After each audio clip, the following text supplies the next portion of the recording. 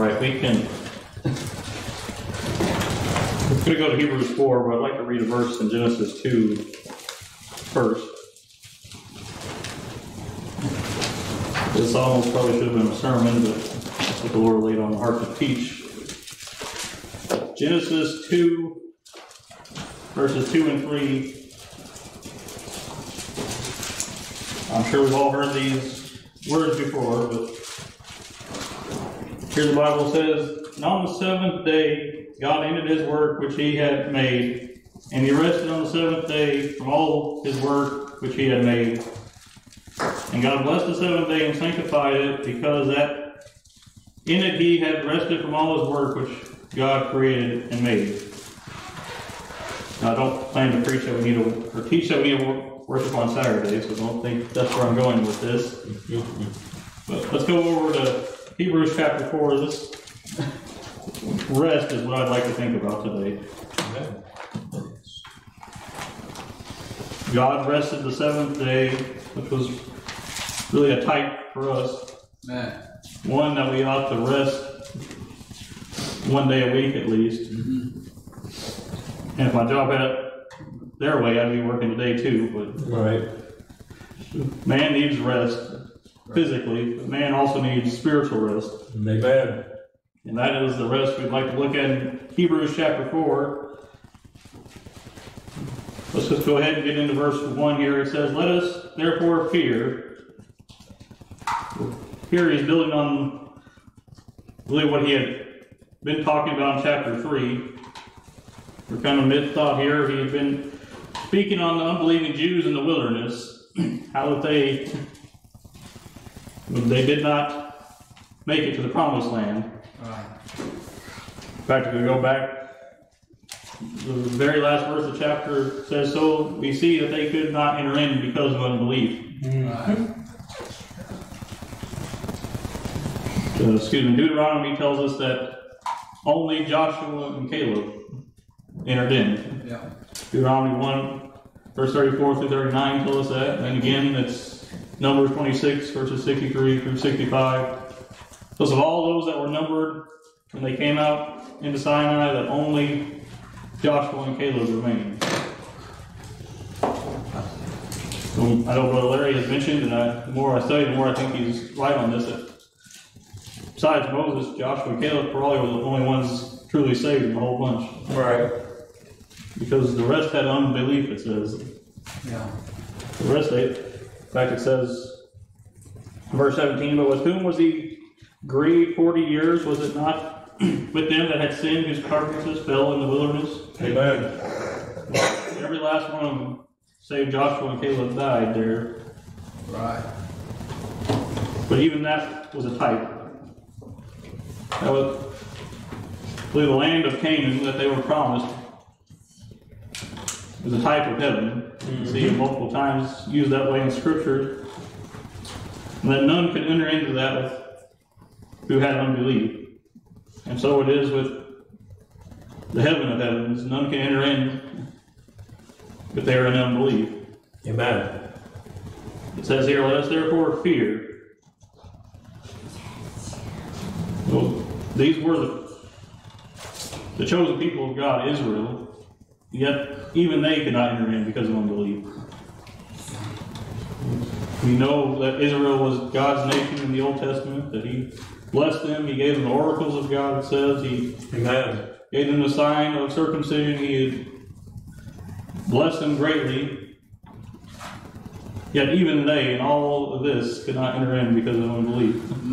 He says, "Therefore, fear." We are to fear God. Not that we should run and hide in the corner and be afraid of him, but we should stand in awe of him. We should reverence him. Amen. Matthew 10:28 says that, "Fear not them that kill the body, but fear him which after he has killed you hath power to cast in hell. Yea, and you fear him." Amen. I think that's Luke 12, actually. And Matthew's gospel, I believe, goes that we should fear him which can destroy both body and soul in hell. But we are to fear God, not man, but Let us therefore fear, he says, lest a promise being left of us of entering into his rest, any of you should seem to come short of it. We see this promise of rest. Well, we see it in type back in Genesis 2. We see that literally in Exodus 33. I'll turn there and read that for us. If you're familiar with this area of Scripture, this is right before Moses' request to see God face to face. He had pitched the tabernacle outside the camp. God came down in the pillar of cloud and talked with him. Moses wanted assurance that God would be with them. Verse 14 of chapter 33 of Exodus, God replies to Moses and says, he said, my presence shall go with thee, and I will give thee rest. Amen. God gives rest to his people. Right. Amen. Entering into the land of Canaan was their ultimate rest as the nation of Israel. They would no longer be wandering in the wilderness. Right. Really entering into heaven will be our ultimate rest as the people of God. No longer wandering in this world. The wilderness really is a type of the world. Mm-hmm. But there is a rest even now for the people of God. There is a rest in the person of Christ, isn't there? Matthew 11:28, come unto me, all that are heavy laden, and I will give you rest, he says. Yeah. We say, for my yoke is easy and my burden is light. So there is rest in the person of Christ. Amen. And that's really what the Hebrew writer here, which I believe is Paul, is driving home in these first 11 verses. That there is rest to be found in God, or in Christ in particular.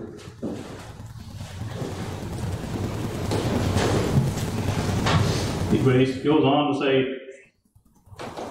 lest the promise being left of us of entering into his rest, any of you should seem to come short of it.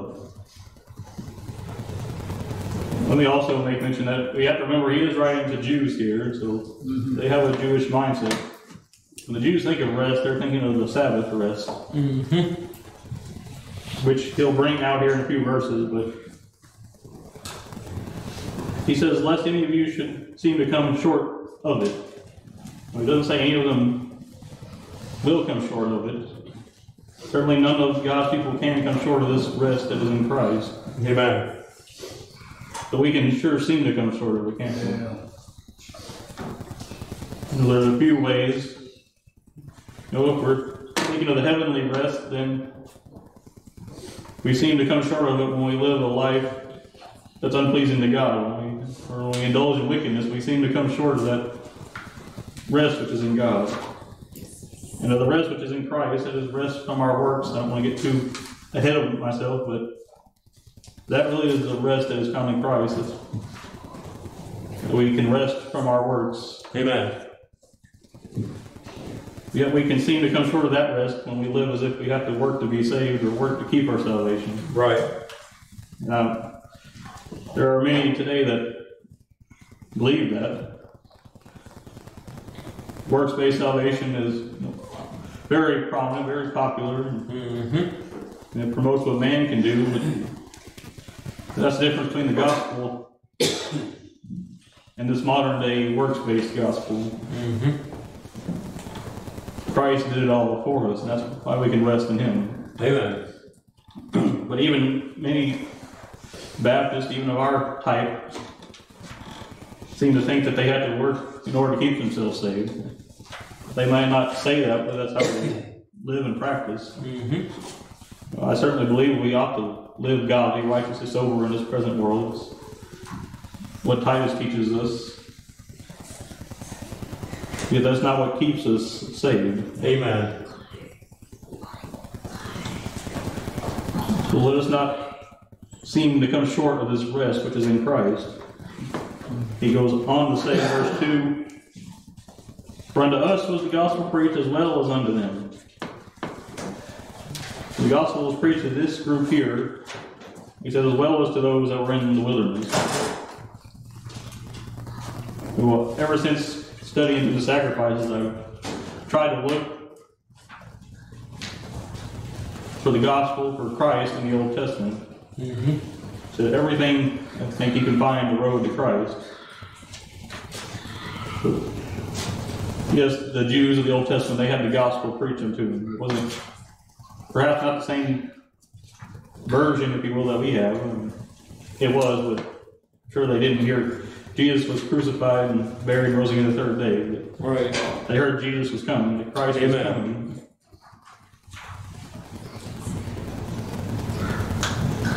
Really, it was Christ that must have been sufficient then, and just as he must be now. Their works could not save them, as Paul points out over and over again in his epistles. For unto us was the gospel preached as well as unto them, but the word preached did not profit them, not being mixed with faith in them that heard it. Really, here is the key to all the gospel preaching, isn't it? That it must be mixed with faith, as he says here. You know that me and Brother Larry could preach till we're blue in the face. Amen. And yet, if a person does not have faith, it will essentially do them no good. You're right. Amen. Why do so many come to hear preaching over and over again and go out unchanged? Because they have no faith. Amen. You know, a whole slew of preachers will do a person no good if they don't have faith. The word preached did not profit them because they not being mixed with faith in them that heard it. You know, I certainly believe God uses preaching. 1 Corinthians 1 verse 18 tells us the preaching of the cross is unto perish foolishness, but unto us which are saved is the power of God. Amen. And in verse 21 he goes on to say, through the foolishness of preaching, please God save those which believe. God uses preaching to save his people. Amen. Romans 10 verse 17 says, faith comes by hearing, and hearing by the word of God. Just a couple verses previous to that, he says that, how shall they hear without a preacher? So yes, preaching is important. That doesn't necessarily have to be Brother Larry standing in the pulpit, but simply proclaiming the gospel. Amen. Yet, it must be mixed or combined or occupied with faith. There are many today that hear preaching, they go out in the flesh and try to clean up their lives, but they don't have faith. So faith is the key to really make preaching effective, if you will. I won't belabor this point, but real quick, let's turn to 1 Corinthians chapter 3.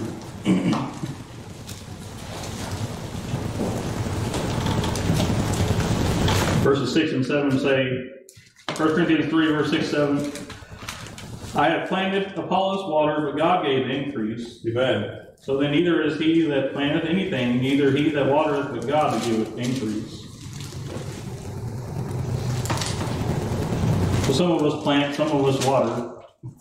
That's the preaching, that's the teaching, that's the witnessing, but God must give the faith. That's the increase. Amen.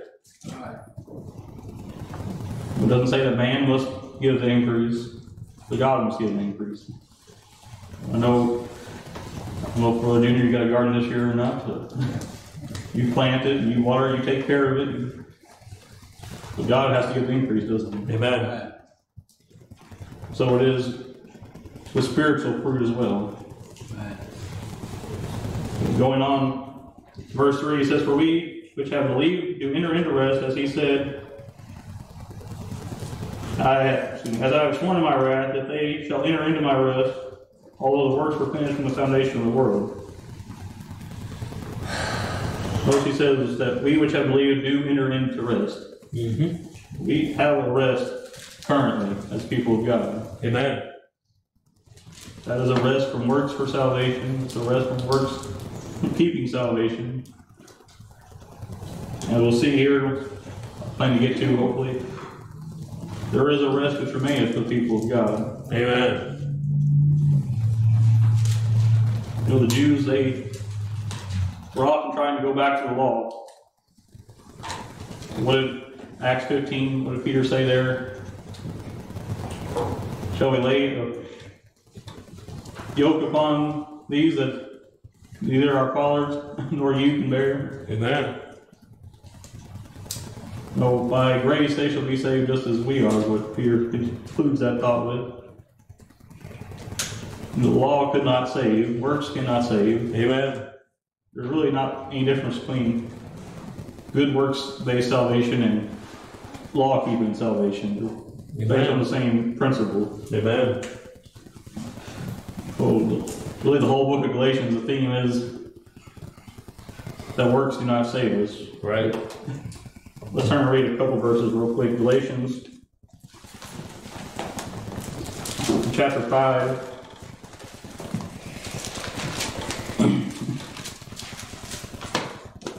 Verse 1 says, Stand fast therefore in the liberty wherewith Christ has made us free, and be not entangled again with the yoke of bondage.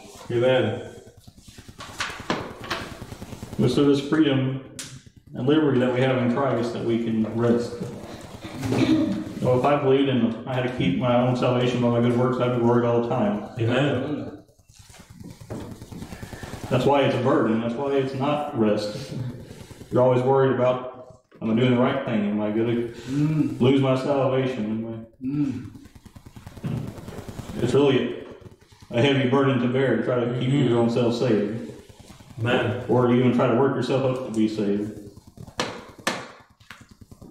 Well, I think he was well-meaning, but he was an Armenian fellow and once said, being saved is the easiest thing you'll ever do. Which I get where he's coming from. Christ did it all. But it's really not what you do. Really, there's nothing that you can do. That's why we must have this rest in Christ. Turn back to chapter 3, Galatians.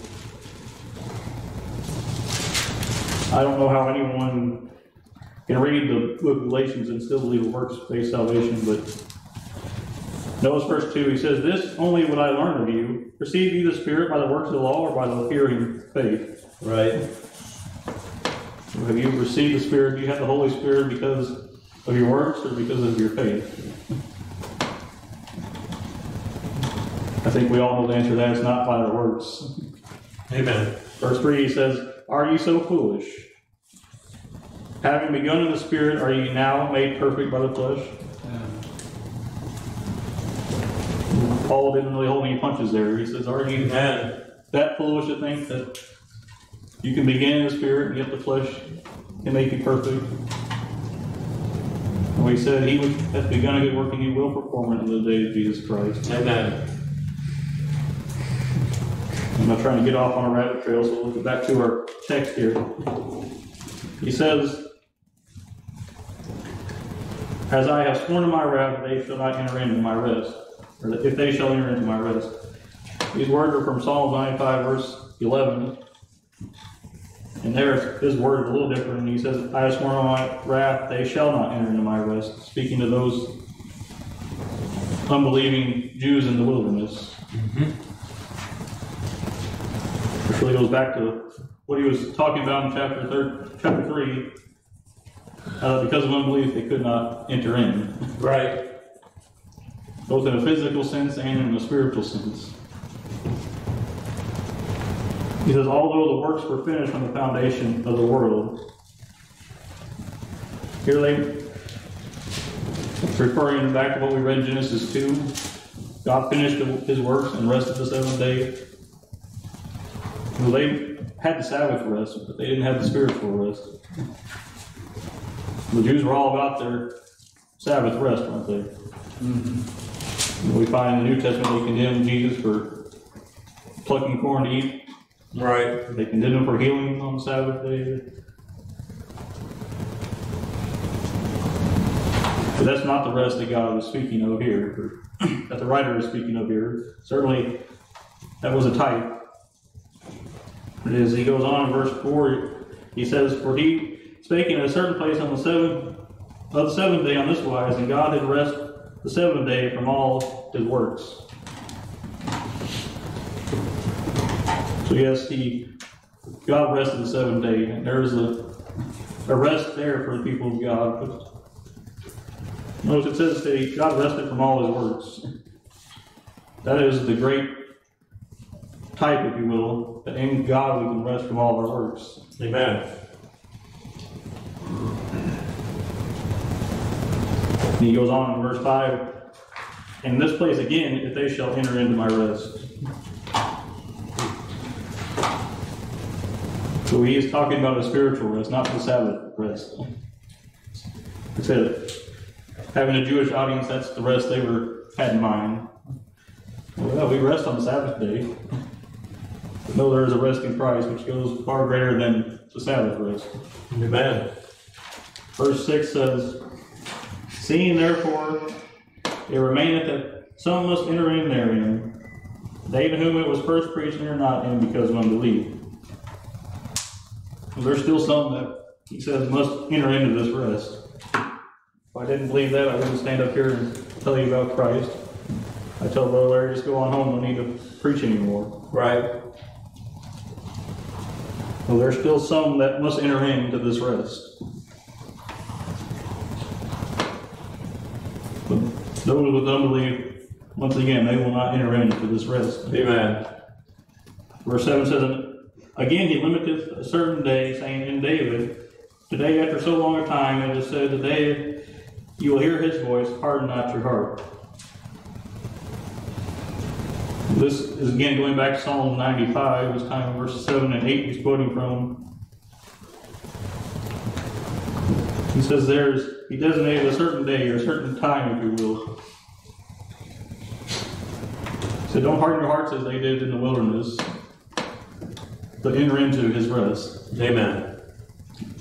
It reminds me of 2 Corinthians 6:2. Today is the day of salvation. Now is the accepted time. Now is the day of salvation. No, certainly today, literally today is the time to be saved if you're not. Amen. No, and more figure since we live in today is the time to be saved. But today will have an end, won't it? Mm-hmm. One day this age of grace, if you will end. That's right. Oh, so be saved today before it's too late. Amen. Enter into this rest while it is today. Mm-hmm. Verse 8, he goes on to say, for if Jesus had given them rest, then would he not afterward have spoken of another day. So many think that this Jesus is referring to Joshua. They are the same name. Joshua is from the Hebrew and Jesus is from the Greek. Certainly Joshua didn't lead them into Canaan, but that's not the rest that's spoken of here. Amen. So it was a type of that rest. It's a type of our ultimate rest in heaven one day. But that was not the rest which people of God were to seek after. There was another day of rest. Amen. Which came through the person of Jesus. The person of our Lord Jesus Christ gives us this rest. So if he had given them rest, he would not have afterward have spoken of another day. So that's the day in which Christ came. That's the day in which Christ took our burdens. Amen. That we would no longer need to try to work for our salvation. Verse 9 says, here's what I was alluding to earlier. There remaineth therefore a rest to the people of God. Amen. There is a rest currently. We didn't just get rest at conversion and then we don't have rest anymore. But currently we can rest in Christ. Amen. He didn't take our burdens and then give them back to us. That's how we often live. There is a rest, or there remaineth therefore a rest to the people of God. There is a rest coming, which we will be able to completely rest from all our labors. It was found it interesting that this word rest here is different than the rest of the scripture. This does come from the word Sabbath. Really, it's a day that is coming in which we will have an endless Sabbath with God, if we will. Amen. Where we will be able to completely rest from our labors and worship God throughout all eternity. That is the ultimate rest for the child of God. Right. Let's say all this to bring it around to that, show that even in the Sabbath, it points to Jesus. Really, He is our spiritual Sabbath. In Him we can rest from our works, just as God rested from His. Amen. Let's go ahead and go to verses 10 and 11 and we'll close. For He has entered into His rest, speaking of God's rest, He also has ceased from His own works as God did from His. Amen. Really just kind of driving the same point home here. That if we have God's rest, we can rest from our works. Mm-hmm. We no longer have to strive about to keep or to earn our salvation by works, but we can simply rest in God, just as God rested from His work on the seventh day. Now, verse 11 might seem a little contradictory to everything we've been saying here. He says, "Let us labor, therefore, to enter into that rest, lest any man fall after the same example of unbelief." You can say, well, how do we labor to get into rest? Mm-hmm. This labor means to be diligent, to be earnest. We have to put forth an effort. It's not saying we had to work ourselves, hope we get rest one day. Right. But we are to make sure we have that rest. We are to be diligent about ensuring that we are not in unbelief. Amen. I know Brother Larry quotes that scripture in 2 Peter all the time, make your calling and election sure. Amen. That's really what he's saying here. Mm-hmm. Let us diligently make sure we are not in unbelief. Examine ourselves whether we be in the faith. Mm-hmm. 2 Corinthians 13:5 says. Amen. So there is a rest in Christ. The world knows nothing of this rest. That's why they strive about to do good deeds and have good works. And that's the problem with a works-based salvation, though. There's no rest in Christ in it. Right. You're dependent upon what you can do, or what you will do, or what you might not do. Really, Christ did it all. Amen. And that's the great rest for us now, that we can just rest in Him, that He accomplished it for us. Amen. Really, that doesn't excuse us from serving Him. It doesn't excuse us from living a Christian life. As far as salvation goes, whether it's earning it or keeping it, or we can rest from our works. He said one day there remaineth that rest for us, that we won't have to contend with sin anymore. We won't have to struggle with trying to live a godly life. We'll have that perfect body. We'll be forever with the Lord. That is that rest which we should long for. That is the fulfillment, if you will, of the rest that we have now in Christ. So as he says here, let us labor, therefore, to enter into that rest. Let us diligently seek to make sure we have that rest. That we are not in unbelief. As he said, lest any man should fall after the same example of unbelief. So just as with the Jews in the wilderness, it is the same today. We see that they could not enter in because of unbelief. Mm-hmm. You can't enter in to heavenly rest if you're in unbelief, and you can't enter into the current rest in Christ if you're in unbelief. Amen. Simply believe on the Lord Jesus Christ and thou shalt be saved. Amen. That was all. We're dismissed.